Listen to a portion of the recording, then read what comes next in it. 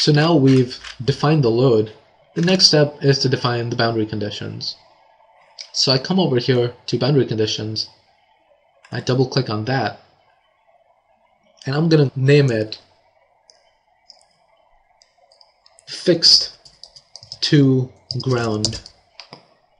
That's because our barbell stand is going to be placed on the ground, maybe even locked in there.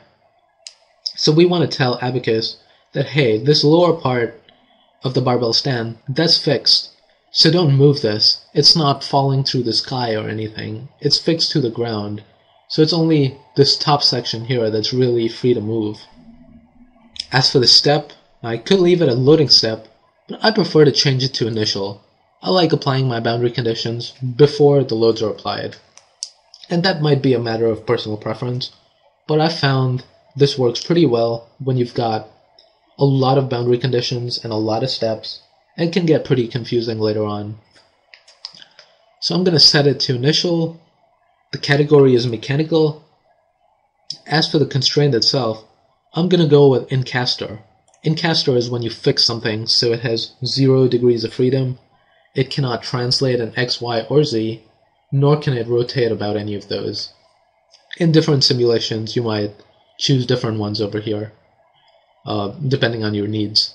So I'm going to go with symmetry, anti-symmetry, incaster, click on it, click on continue, and then Abaqus says select the regions for the boundary condition. I want to select the region at the bottom. So what I'm going to do is rotate this around by using the rotate view tool. Come back here, rotate it around, click on the tool again, so I return back to what Abaqus wanted, and I can click on it now. And then I click on done. But before I click done, let me just explain. You see the sets button here? Now if in the assembly, and I'm not going to click on it because then I'll have to redo these steps, but if in assembly you had defined sets, then you can just click on sets and select the set instead of choosing it over here in this viewport. I'm going to click on done, and next it's asking me to be more specific. Am I going for symmetry condition? Am I trying to pin it?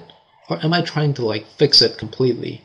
So I'm going to go with incaster, which means the translations as well as the rotations are all 0. And then I click OK. And there you see Abaqus has marked the boundary conditions on it. I'm going to rotate it around. And so you can see the entire bottom has been fixed in place.